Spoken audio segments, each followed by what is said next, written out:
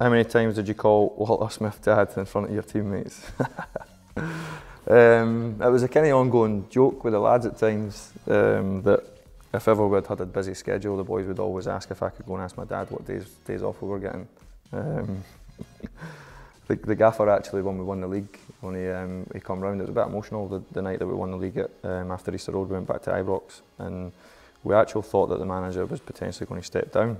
There was that feeling that he was going around all the players and speaking to them individually, and he spoke to me and Whitty together, and I'll never forget it. And he said, "And by the way, I'm not your bloody dad."